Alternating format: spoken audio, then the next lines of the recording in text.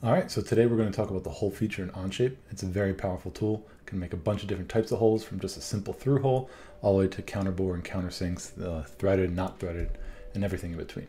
All right, let us begin. So you see that I have a simple block here, just a little rectangle, but I do have points drawn on my surface here. And the hole feature in Onshape is going to base its holes, or the center of the holes, off of points. You can use mate connectors if you wanted to, but I chose to use points. So right here is our hole button, and you click on this and this lovely thing pops up. A bunch of different choices come up, and you can make a bunch of different types of holes. So I'm going to just start with the simple hole, and it's just going to be through, and I'll choose custom. What that means is now I'm setting my diameter. So let's say I make it 0.25. Again, this is where you would choose a mate connector if you wanted to instead. But I'm going to choose this first point here. And since I chose through, you'll notice it goes through the entire block. First hole type. Second hole type.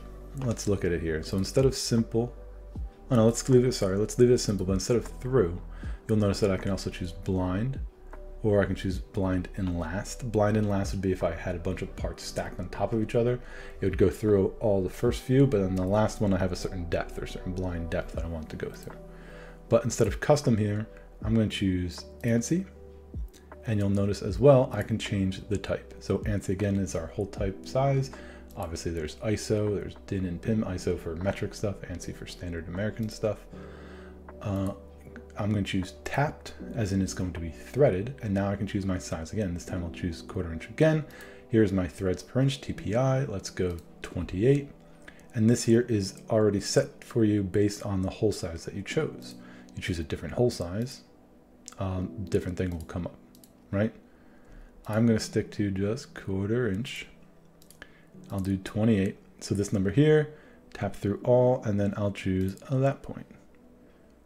All right, now you may notice something. It looks like that hole is smaller than that hole, even though both of them I chose a 1/4 inch or 0.25.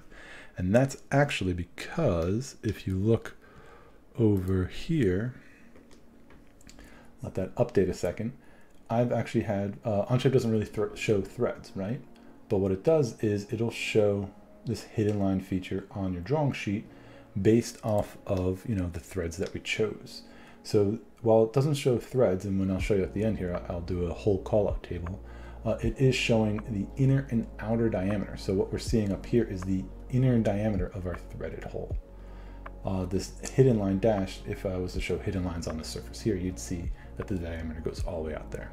All right, let's go our next hole.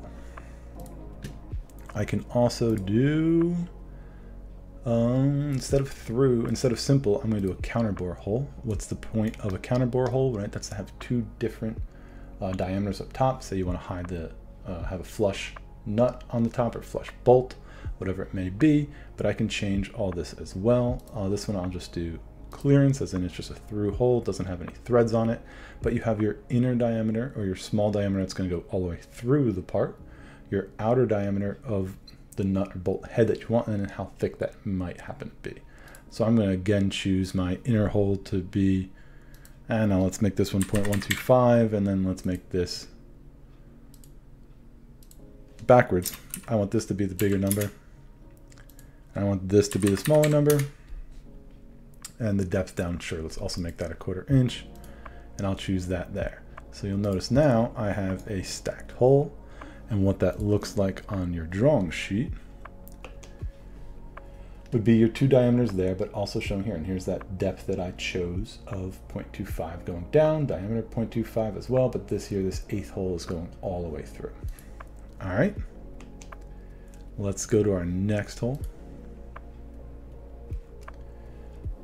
Pull that up a little bigger for you. I don't know if I've been doing that consistently, but let's go ANSI again.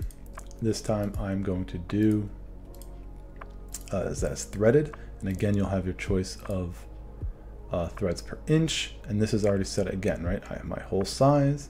All this is based off of a standard bolt or standard nut fitting in there as well, and then I'll choose that point. Check mark, so I have the 1/4 inch hole on the inside there this time. Let's mix it up, and let's choose countersink, and countersink would be for screw heads, right? So this angle is by default, it's already set, but it is something that you can adjust as well. And let's just make this one drill size that we're going to use, right?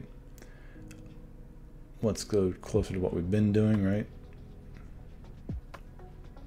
Oh, lots of options here. There you go, 1/4 inch hole. Sketch point right there. And again, the top, the angle, and all that is already set by default by just using a standard, already set standard screw in Onshape, right? So again, this is what this would look like on your drawing sheets with your different countersink and counter bores, threaded, and all that fun stuff. All right.